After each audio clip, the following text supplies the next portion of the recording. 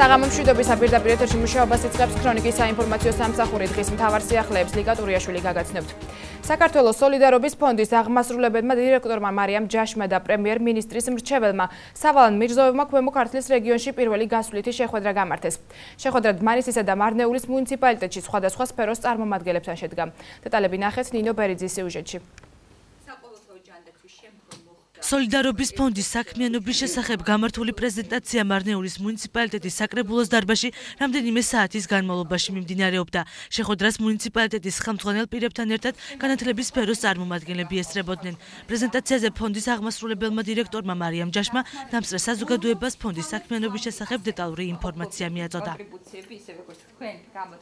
გავაცანით საქართველოს სოლიდარობის ფონდის კონცეფცია, დღემდე განხორციელებული ღონისძიებები და ასევე სამომავლო გეგმები. დღეისთვის საქართველოს სოლიდარობის ფონდმა უკვე უზრუნველყო 21 წლის ასაკის ჩათვლით ონკოლოგიური დაავადებების მქონე ბავშვთა და ახალგაზრდების დაფინანსება. 25 ბავშვის დიაგნოსტიკა და მკურნალობა უკვე არის დაფინანსებული სოლიდარობის ფონდის მიერ და აქვე სიმბოლურია, რომ ერთ-ერთი ბავშვი, რომელიც ღებულობს საქართველოს სოლიდარობის ფონდის დახმარებას, გახლავთ მარნეულის რაიონში მცხოვრები 6 წლის ბიჭნა. პრემიერ-მინისტრის ინიციატივით შეიქმნა სოლიდარობის ფონდი. სოლიდარობის ფონდი ძირითადად ეხმარება ონკოლოგიურად დაავადებული 18 წლამდე ასაკის ბავშვებისთვის და დღეს მაგითო ჩვენ დავგეგმოთ, რომ ქვემო ქართლში მომხდარიყო გასვლითი შეხვედრებების დაგეგმა, რომ ინფორმაციის გავრცელება მოსახლეობაში, რომ რამდენად მიზანშეწონილად არის და რამდენად სასარგებლო არის ამ ფონდში ჩართულობით დახმარება სხვადასხვა კატეგორიის ბავშვებისთვის. სოლიდარობის ფონდში, რომელიც ონკოლოგიურად დაავადებული ბავშვების დასახმარებლად შეიქმნა, ამ დროისათვის 161 საჯარო უწყების 34,000-ზე მეტი თანამშრომელი და ასობით მოქალაქეა გაერთიანებული. მარნეულის მუნიციპალიტეტში აღნიშნული ფონდის საქმიანობაში საჯარო სამსახურის წარმომადგენლებთან ერთად რაიონის 300-მდე პედაგოგია ჩართული. ჩვენს მიერ გაღებული თუნდაც 1 ლარი მოგწევს. ეს არ არის მარტო 1 ლარი, ეს არის ბევრის 1 ლარი და ვიღაცის დახმარება, ვიღაცის სიცოცხლის გადარჩენა არის და ეს ძალიან მნიშვნელოვანია. ჩვენი მუნიციპალიტეტი მაქსიმალურად არის ჩართული, თქვის ყველა თანამშრომელი ჩაერთო უკვე თავისი სურვილის და მიხედვით ყველა მონაწილეობს შესაძლებელი საფარგლებში თანამონაწილეობს აღნიშნულ ფონდის მუშაობასთან. აქ ჩვენ შევეცდებით დღევანდელი პრეზენტაციის შემდეგ უფრო ბევრი გახდა ჩვენთვის ცნობილი და შევეცდებით უფრო გადავწეთ ფართო მასშტაბს, მოვაწყოთ მრავალხევრი შეხვედრები ჩვენს მოსახლეობასთან, ბიზნეს სფეროსთან და სხვადასხვა წარმომადგენლებთან, რომ უფრო მეტმა ადამიანმა მოიგოს მონაწილეობა. მანამდე კი სოლიდარობის ფონდის აღმასრულებელი დირექტორი დმანისის მუნიციპალიტეტში სახანძრო სამსახურის თანამშრომლებს შეხვდა. შეხვედრაზე მარიამ ჯაშმა მეხანძრებს ფონდში თანხის გადარიცხვისთვის მადლობა პირადად გადაუხადა. ქვემო ქართლის რეგიონში ვიზიტი განაპირობა იმან, რომ ერთი პირველი განცხადებები, თქვა დაფიქსირება სურვილის, რომ საქართველოს სოლიდარობის ფონდს შემოერთებოდნენ, დაფიქსირდა დმანისის სახანძრო სამსახურის თანამშრომლებისგან. ეს იყო ნამდვილად ძალიან მნიშვნელოვანი, თქვა სოლიდარობის გამოხატულება. ეს არის პირველი გასვლა მათი მხრიდან და პატივად გვეგოჩვენ, რომ ჩვენ გვესტუმრენ პირველად.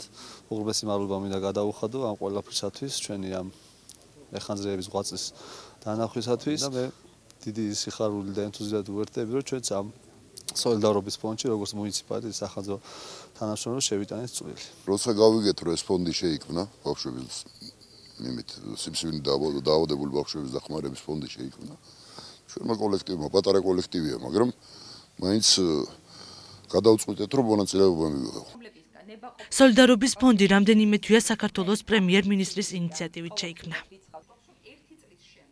ქალაქის მასშტაბით შიდა კვარტალური გზების კეთილმოწყობა აქტიურ ფაზაში გრძელდება. ამ ეტაპზე სამუშაოები თბილისის ქუჩის 15, 17, 19 და 21 ნომრებში მიმდინარეობს. ადგილზე ძველი ასფალტის საფარი ახლით ერთ კვირაში ჩანაცვლდება, რის შემდეგაც ანალოგიური სამუშაოები ვახუშტისა და მაჩაბლის ქუჩებზე დაიწყება. თბილისის ქუჩის გარდა პროფილის მოწყობა და ბორდიურების შეცვლა გურამიშვილის, ლეონიდის ქუჩასა და მე-17 მიკრორაიონში მიმდინარეობს.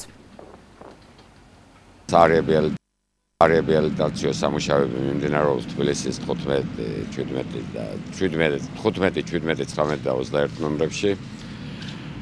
ასევე პარალელურად მიმდინარეობს ვახუშტის ქუჩაზე კონკრეტული ფართობით 1690 კვადრატული მეტრა 52,000 ლარის ღირებულებით. დალამაზდა და წყობში ჩადგა მეგობრობის 10A და 10B ეზოები, რომლის ასფალტის საფარის დაგება დასრულდა გუშინ. მოსახლეობის თხოვნის გარდაბნის რაიონის სოფელ კრწანისში დღეს ახალი სკვერი გაიხსნა სამასი არაგველის სახელობის რეკრეაციული ზონა საზეიმო ვითარებაში. გარდაბნის გამგებელმა და გარდაბნისა და მარტყოფის მეუფემ ერთობლივად გახსნეს. ახალი სკვერი კრწანიში საზეიმო ვითარებაში გაიხსნა. ადგილზე სკოლის მოსწავლეებმა ქართულ ხალხური ლექსები და სიმღერები შეასრულეს. ღონისძიებას ადგილობრივი მთავრობის წარმომადგენლებთან ერთად სასულიერო და სამხედრო პირებიც ესწრებოდნენ. ადგილობრივი მუნიციპალიტეტის ხელისეწყობით გაკეთდა წმინდა სამასი არაგველის სკვერი.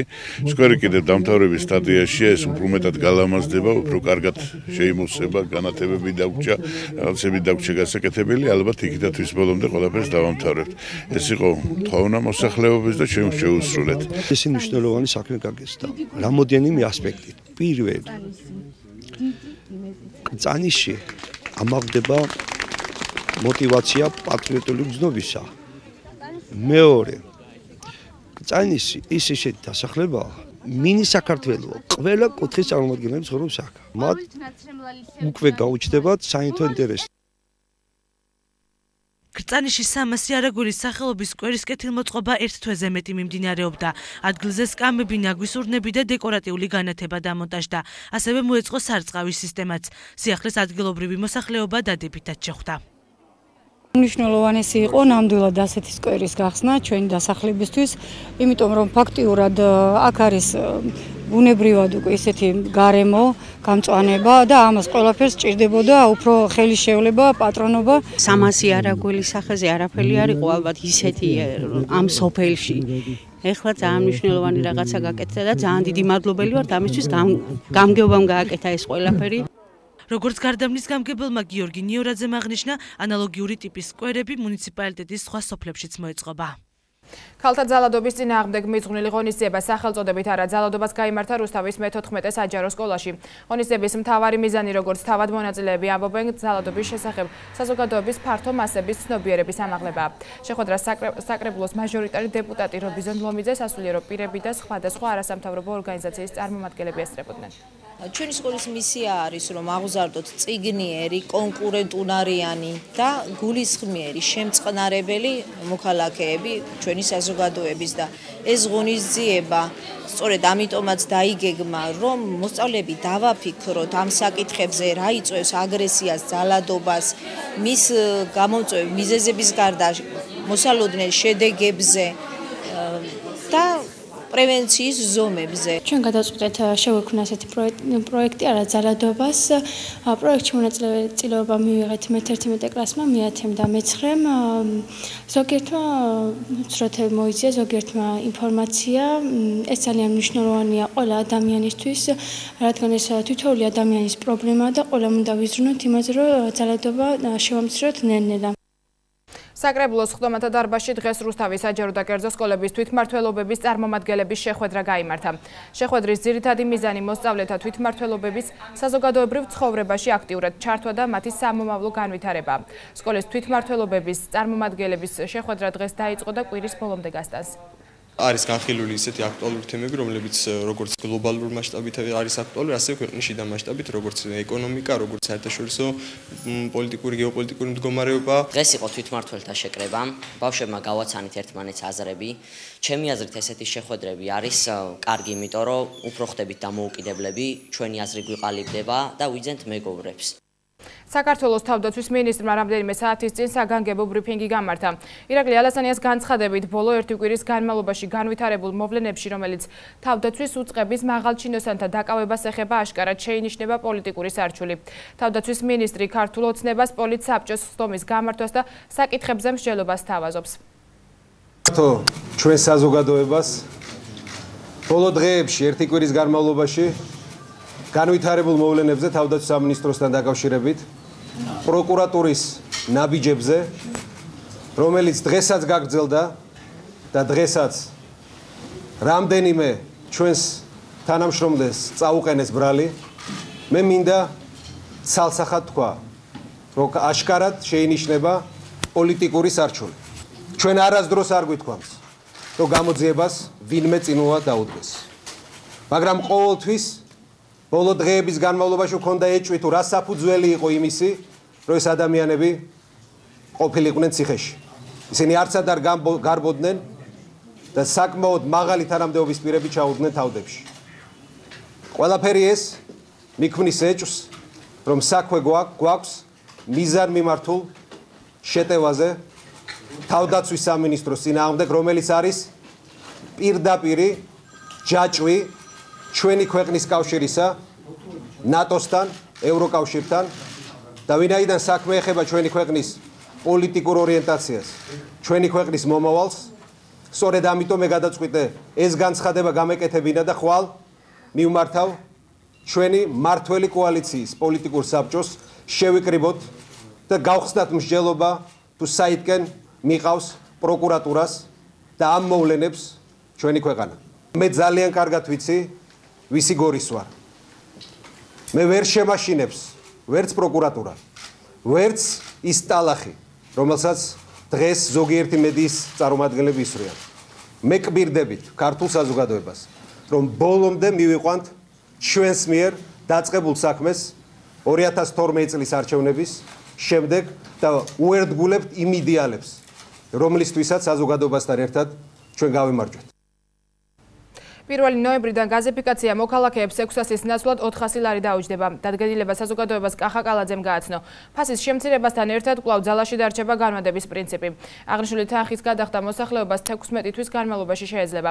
თვიური გადასახადის ოდენობა კი 25 ლარი იქნება. ცვლილებები მოსახლეობის ინტერესებიდან გამომდინარე განხორციელდა. ენერგეტიკის სამინისტრო დაინტერესებულია, რომ ქვეყანაში ნებისმიერ ადამიანს კონდეს კომფორტის ის საწყისი პირობები, რაც აუცილებელია სრულფასოვანი ცხოვრებისთვის. იქნება ეს გაზი თუ ელექტროენერგია. მისასალმებელია, რომ მოხდა მიერთების საფასურის შემცირება. ჩვენ ვიცით, რომ ეს თანხა შეადგენდა 600 ლარს და მიმდინარე დათვლებით თანხა შემცირდა 400 ლარამდე. უაღრესად მნიშვნელოვანია, რომ ისევ შენარჩუნებულია ამ თანხის ეტაპობრივი გადახდა. საქართველოს იუსტიციის, თავდაცვის, განათლებისა და მეცნიერების სამინისტროების ერთობლივი პროექტი წერილები ჯარისკაცებს გრძელდება. ღონისძიებას განათლებისა და მეცნიერების მინისტრის მოადგილე გიგაური და ჯარისკაცები დაესწრიან. შეგახსენებთ, რომ პროექტის ფარგლებში ქალაქ თბილისისა და საქართველოს რეგიონების საჯარო სკოლების მოსწავლეები წერილებს წერენ ავღანეთში მყოფ ქართველ ჯარისკაცებს. მიზანი კი სამშობლოდან შორს მყოფი მებრძოლებისთვის თანადგომისა და მხარდაჭერის გამოხატვა. ამ ინიციატივამ დააფიქრა ბავშვები თუ რატომ არიან ჩვენი ჯარისკაცები ავღანეთში, რა მისიას ასრულებენ იქ, რამდენად რთულია მათი საქმიანობა, რატომ ჭირდებათ პატარების ან ნებისმიერი ადამიანის თანადგომა სამშობლოსათვის და რა შედეგს მოიტანს მათი წერილები. სწორედ ამიტომ არის თითოეული წერილი ასეთი სითბოთი, თანადგომით, თანაგრძნობით ახსავსე, ასეთი მნიშვნელოვანი როგორც ჯარისკაცებისთვის, ისე თითოეული მოსწავლისათვის. ეს დიდი თანადგომა არის ჩვენთვის. ორმაგად გვამხნევებს, გვაძლიერებს და გვეხმარება ჩვენი დავალების და ჩვენი ამოწანის შესრულებაში. საქართველოს პრეზიდენტმა ვენაში ვიზიტის ფარგლებში ავსტრიის რესპუბლიკის ფედერალურ პრეზიდენტთან ჰეინც ფიშერთან შეხვედრა გამართა. მხარეებმა ორი ქვეყნის ურთიერთობაზე ისაუბრეს და თანამშრომლობის გაღრმავების პერსპექტივებზე იმსჯელეს. საუბარი შეეხო საქართველოს ოკუპირებულ ტერიტორიებსა და იმ გამოცდილებას, რომელიც ავსტრიას აქვს. შეხვედრის დასასრულს ლიდერებმა ერთობლივი განცხადებები გააკეთეს და ამ შეხვედრის მნიშვნელობაზე ისაუბრეს. ქრონიკა ეთერში კულტურის სიახლეებით ბრუნდება.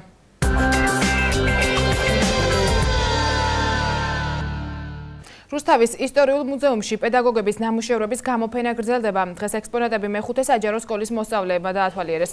პროექტში რუსთავის საჯარო და კერძო სკოლის პედაგოგებმა მიიღეს მონაწილეობა, რომლებმაც პროექტის ფარგლებში გამოყენებითი ხელოვნების სხვადასხვა მიმართულება წარმოადგინეს. მუზეუმში გამოფენა 23 ოქტომბერს გაიხსნა და დამთვალიერებლების მოთხოვნით 10 ნოემბრამდე გაგრძელდება. პედაგოგების ნამუშევრების გამოფენის დასრულების შემდეგ კი მუზეუმში ახალი საგანმანათლებლო პროექტი ამოქმედება, რის საშუალებითაც დამთვალიერებლები მუზეუმის საფონდო განყოფილებას განთავსებულ ეთნოგრაფიულ მასალებს გაეცნობიან. გამოფენამ ძალიან დიდი აჟიოტაჟი გამოიწვია, განსაკუთრებით სკოლის მოსწავლეების და პედაგოგების მხრიდან. ეს ძალიან მოსაწონია, რამდენადაც ბავშვები კარგად ხედავენ, რომ მათი პედაგოგები საგნის გარდა დაკავებული არიან ხელოვნებით და მე ვფიქრობ, რომ ეს ძალიან მნიშვნელოვანია მოსწავლეებისათვის. მე ვარ მოსული მეგობრებთან და ჩემს მასწავლებლებთან ერთად. აქ არის გამოფენილი მასწავლებლების ნახატები. ძალიან მომეწონა მზესუმზირის ნახატი. რეჟისორ გიორგი ოვაშვილის ფილმი სიმინდის კუნძულის წარმატება მონპელიესა და სან-მარინოს კინოფესტივალზე ფილმმა 4 მთავარი ჯილდო დაიმსახურა. საუკეთესო ფილმი, საუკეთესო მუსიკა, კრიტიკის ჯილდო და ფესტივალის მთავარი პრიზი. ოქროს ანტიგონე. ფილმის სიუჟეტი მდინარე ენგურზე ვითარდება, სადაც გლეხების გაზაფხულის წყალდიდობის შემდეგ წარმოქმნილ კუნძულებზე სიმინდის მოსაყვანად ნოყიერი ნიადაგის მოძებნას ცდილობენ. მთავარი გმირები ქართველი ჯარისკაცი აფხაზი ბაბუა და მისი შვილიშვილია. სან-მარინოს კინოფესტივალზე მთავარი როლის შემსრულებელმა მარიამ ბუთურიშვილმა საუკეთესო მსახიობი ქალის კატეგორიაში გაიმარჯვა, ხოლო საუკეთესო რეჟისორის ჯილდო გიორგი ოვაშვილს ერგო. რაც შეეხება სპორტის სიახლეებს.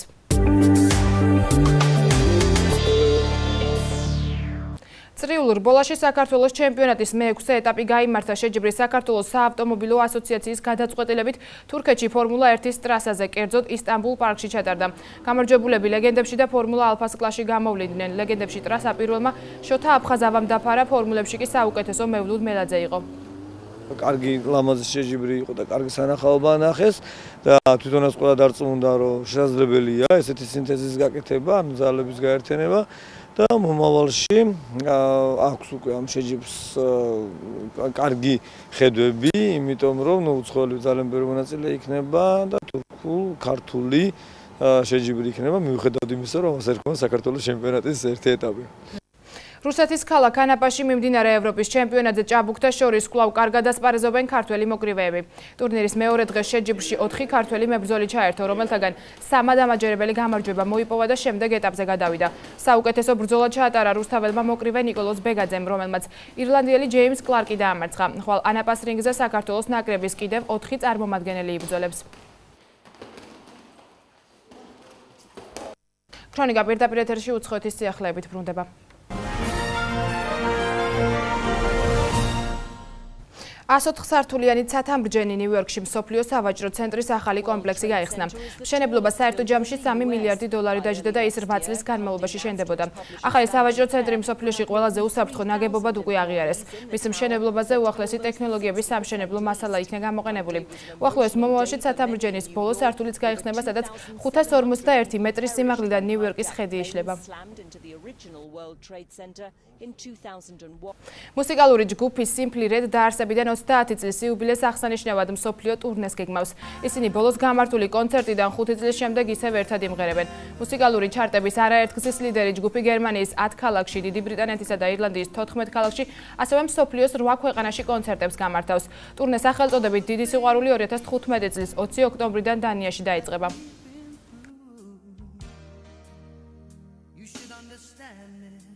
Facebook-მა დაფარულ ვებ სერვის Tor-დან სოციალურ ქსელში პირდაპირ წვდომა დაუშვა. Tor-ის მეშვეობით Facebook-ში შეღწევა მანამდე შესაძლებელი იყო, თუმცა ახალი სერვისის მეშვეობით ყველა მონაცემი დაშიფრულია. ეს შესაძლოა გამოიყენონ ისეთ ქვეყნებში, სადაც სოციალური ქსელი დაბლოკილია, მაგალითად ჩინეთში, ირანში, ჩრდილოეთ კორეაში და კუბაში. ახლა გნახოთ, როგორი ამ მიდია მოსალოდნელი ხვალ ჩვენს რეგიონში.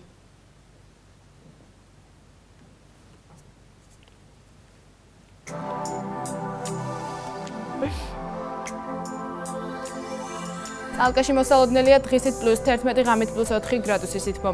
თეთრ წყაროში დღისით 12 ღამით 4 გრადუსამდე გათბება ჰაერი. რაც შეეხება დმანის, აქ დღისით 11 ღამით 1 გრადუსი იქნება, ბოლნიში მოსალოდნელია დღისით 15 ღამით 5. მარნეულში დღისით +15 ღამით +5 გრადუსი სითბო იქნება. თბილისში დღისით 15 ღამით 5 გრადუსი დაფიქსირდება.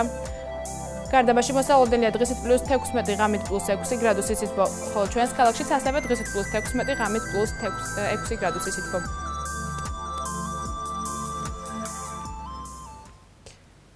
ეს იყო ამ დროისთვის ბოლო ინფორმაცია, ქრონიკა ამით დასრულებულია. მშვიდობიან ღამეს გისურვებთ და მომავალ შეხვედრამდე გემშვიდობებით, ნახვამდის.